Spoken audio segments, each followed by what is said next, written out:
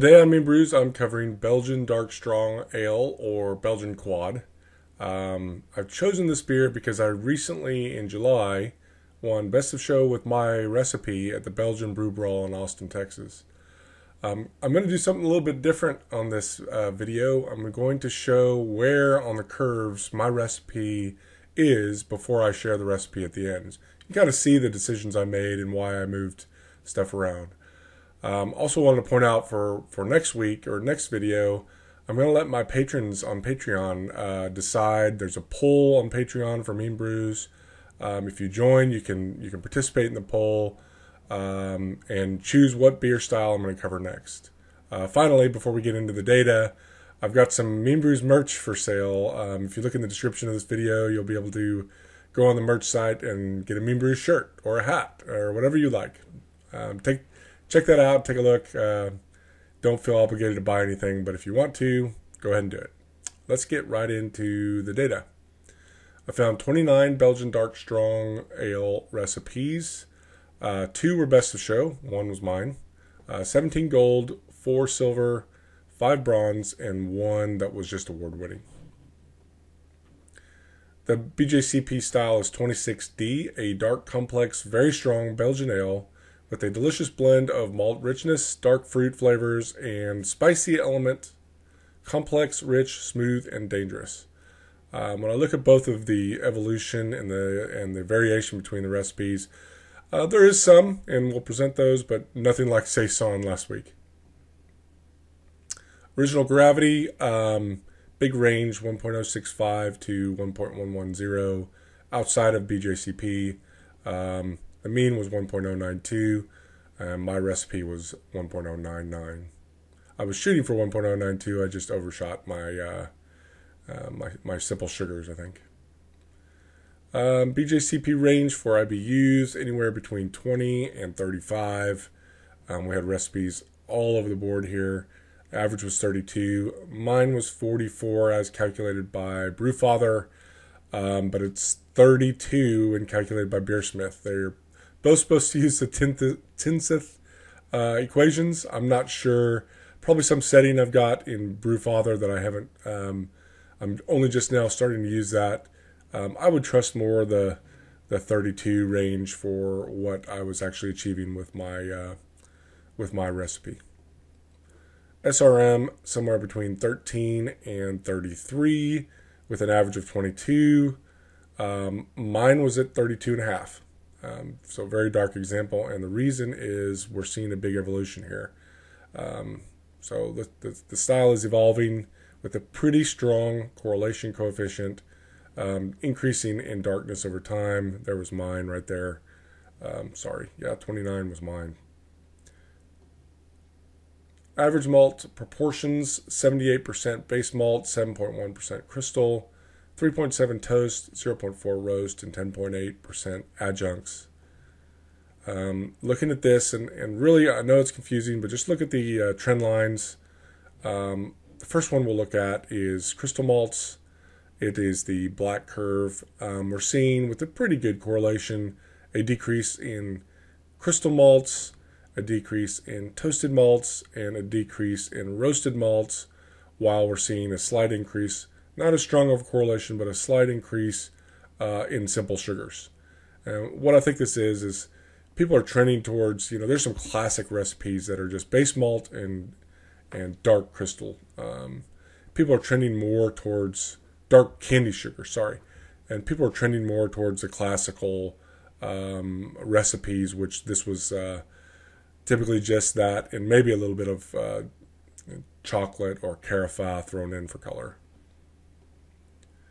I want to look at the malt distributions. Again, this is if they used the malts, how much was used.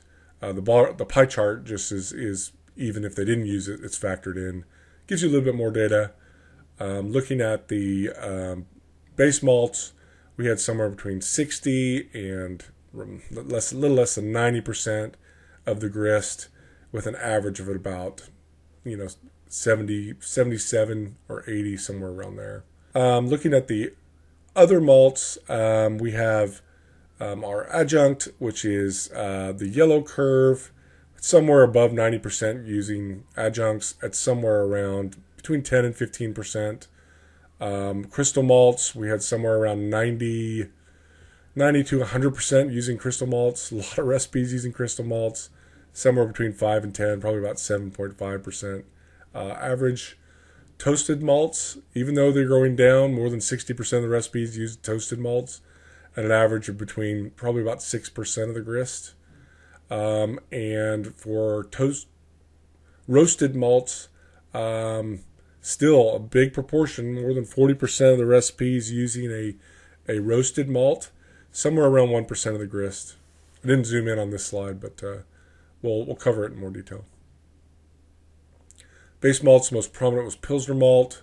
100% of the recipes use some sort of Pilsner or pale malt. I just grouped them together. An average of 70% of the grist. Munich was the next most common. 41% of the recipes used a Munich malt at an average of 12% of the grist. Wheat malt, 34% of the recipes used a wheat malt at an average of 5% of the grist. Last one was Vienna. Less than 20% used Vienna. I wouldn't recommend it for this style. My recipe was right here on the mean for Pilsner. And right on the low side for wheat and on the low side for Munich. The reason is I use a lot more complex malts, and I think the contributions these add were really factored in from the specialty malts that I use. Percentage of Pilsner, this again correlates to the simple sugar. Base malt and simple sugar, you're seeing an increase in time of Pilsner use, and I think that kind of shows people are trending towards that very simple recipe of, simple sugars and base malts just for this style. Crystal malts, most prominent is Special B. 86% of the recipes use Special B at an average of 3.9% of the grist. Next most prominent was a medium crystal. 55% of the recipes used a medium crystal at an average of 4.5% of the grist. Also had Carapils and light crystal. Where I stacked up is pretty close to the mean on Special B and a little bit less than the mean on crystal. I think on these, the reason why I'm lower than the mean is because I added some more data to my data set between when I brewed it and when I'm presenting this, which kind of bumped these up higher. At the time when I brewed it, these were the mean values. Pretty close to the mean now, but those have increased a little bit. Toasted and roast malts, most prominent is aromatic. 45% of the recipes used a Belgian aromatic malt at an average of 4.1% of the grist.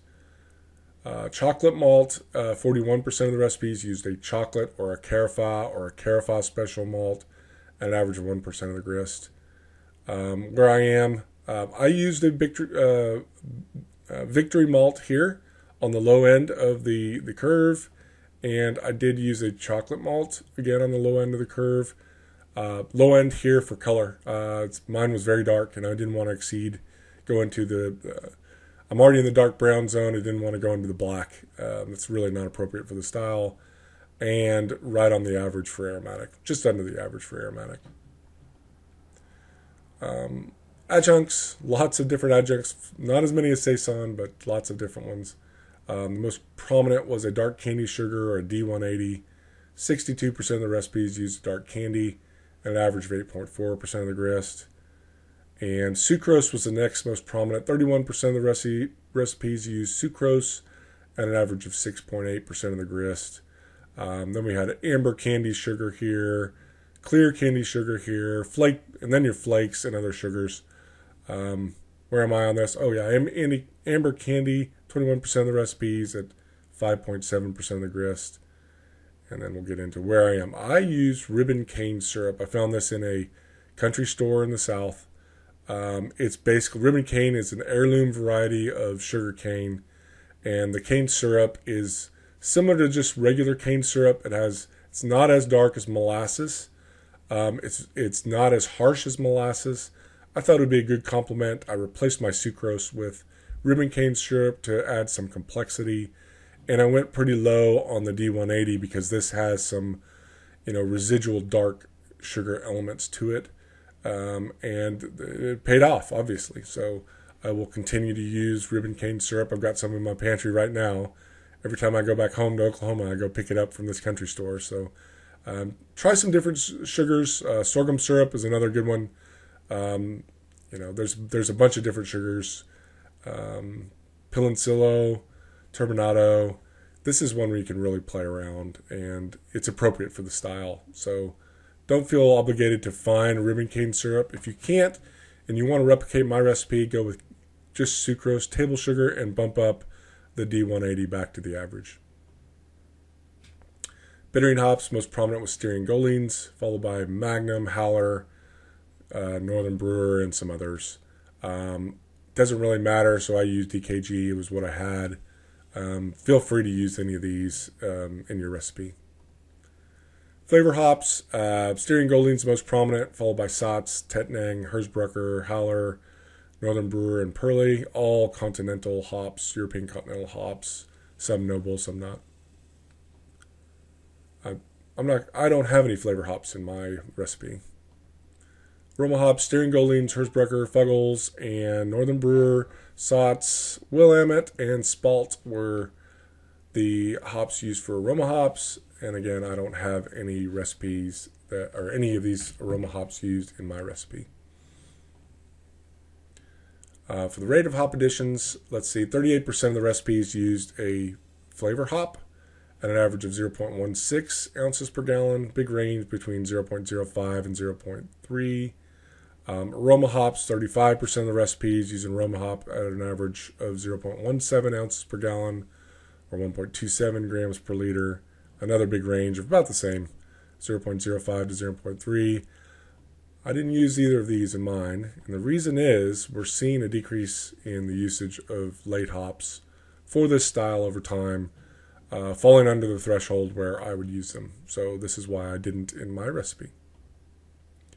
We're also seeing a decrease in those recipes that did use a flavor hop addition, the amount that they use. So contribution here, this is a beer meant to be aged, and I'll show that in a slide. They're just get that flavor and aroma hop is just going to fade away to nothing, and I think it's a detriment to the style very early on when it's young. Mash type, I think we have one decoction mash, quite a few step mashes, and the majority were single infusion mashes. I did do a step mash for this recipe. Mash rests. 23% did a protein rest at an average of 127.5 or 53 Celsius for an average duration of 19 minutes. About a third did a beta rest at 142.6 Fahrenheit or 61.5 Celsius for an average of about 30 minutes. And then for the alpha rest, the average temperature was 152.7 Fahrenheit or 67 Celsius for an average of an hour. I was on the high end of the protein rest. I didn't have a lot of heavily laden protein malts and grains in my grain bill. I wanted to do a protein rest, and I kind of wanted to get maximum fermentability, so I went very high on this. Very high on the beta rest, 146, and then at 154 for my alpha rest. So you kind of see where I was on this curve. Boil duration, anywhere between 30 minutes and 120 minutes. 94 was the mean, and I was at a 90-minute boil, mainly just to get the gravity, post-boil gravity that I needed out of this style. All right, the yeast used, this is where it gets fun. Evenly split, 38% between the Chimay and the Westmalle strain. Roquefort was third with 14%, and then we had a Chauffe Duvel. I'm not sure what brewery this is. This is Y Yeast 3739. Some English strains, an English strain, S33. Sam Adams strain was in one recipe, and then a Saison strain. One recipe used a Saison strain. I used the Chimay strain for my recipe. Water chemistry, calcium, the average was 68, magnesium 7, sodium 35, sulfate 52, and chloride 73. I was a little bit higher than the average on calcium, lower on magnesium, lower on sodium, very low on sulfates, and very high on chlorides. I wanted to accentuate the malty characteristics of this style. Fermentation temperatures, again, I'm splitting into starting temperature, average starting temperature, and average finishing temperature. So for all the recipes, the average was 68 Fahrenheit. And for the Chimay, the Westmalle, and the Roquefort, really pretty much there. This one was, Chimay was right at 67. Westmalle was right at 68.5. And 67.5 for Roquefort. Where did they finish? Oh, where was I? I started at 68 on the blue curve as my yeast. Where did they finish? The average was 77 Fahrenheit or 25 Celsius. Again, the blue curve is Chimay, and I finished at 78. Red curve, quite interesting to see such a big sweep here for the Westmalle strain, again finishing at 78. And only one recipe reported a finishing temperature of 72 for the Roquefort strain. All right, so I brewed my beer on the 25th of March, 2019, and I entered quite a few competitions. 1, 2, 3, 4, 5, 6, 7, 8, 9, and I'm going to enter 3 more. I've got 6 more bottles left. So 12 total I will enter, and you can see the first round average score that I've received from this beer when it was brewed. These are the dates of the competition, and these are the resulting scores. The scale is 0 to 50. If you've seen the BJCP scale, 50 is a perfect beer. World-class perfect. Highest I've scored was 46. My best of show beer was a 46. I've had 3 above 40s, which is an excellent, excellent score for any beer. I've received 3 medals, 3 golds, and a best of show. When you get best of show, you also get a gold. So you can see the effective age here. And when this beer gets good is really, these are 6-month increments. Really not until 18 months is it really passable as a Belgian Dark Strong. I find this very telling. This curve, this trend line is a pretty good fit. This score was 27. I thought it was good back then. Obviously, the judges are blind. They don't know whose it is. I had a friend that judged this beer at a competition, and I trust him immensely on his ability to judge beers and assign that score of 27. Very happy with the best of show. Again, just to show you the effective age. And there's quite a few styles where this curve really fits. Wee heavy, any barley wines, any really big dark beer will benefit from age. Russian Imperial Stout. So keep in mind that that your beer will not peak until at least 18 months after you brewed it. Other variables, carbonation volumes. The average was 2.9. I think I hit 2.9, and the average mash pH was 5.5.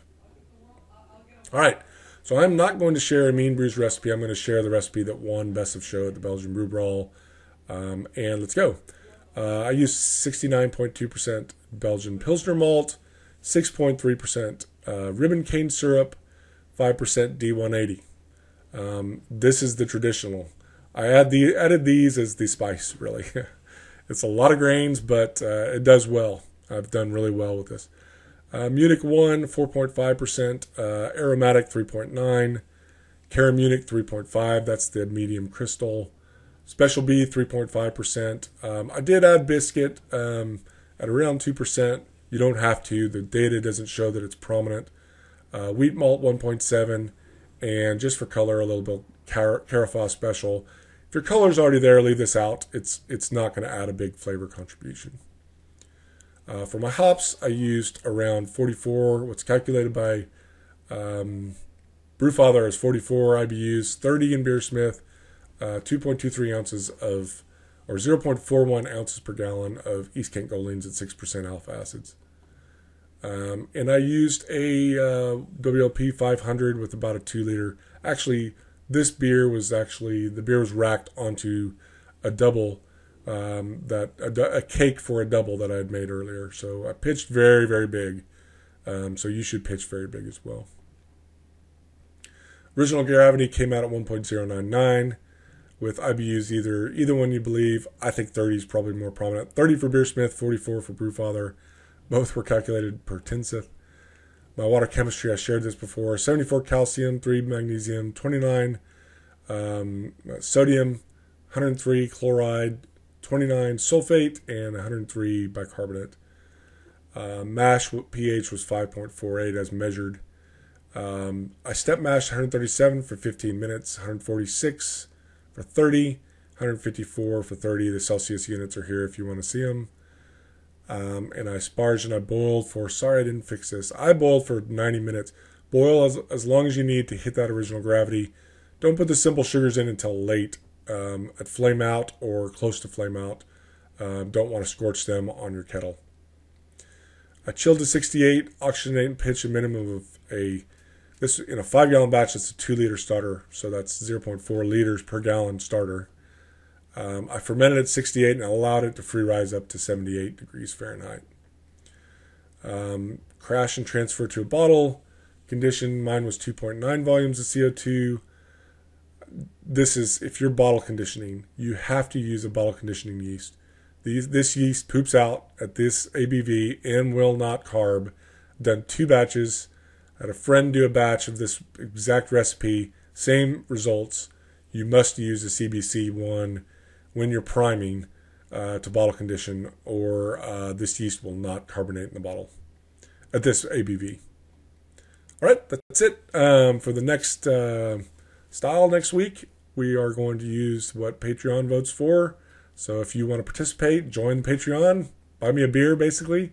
Join me at the lowest level, $3, and you can vote in the poll. So until then, we'll see you in a week. Bye-bye.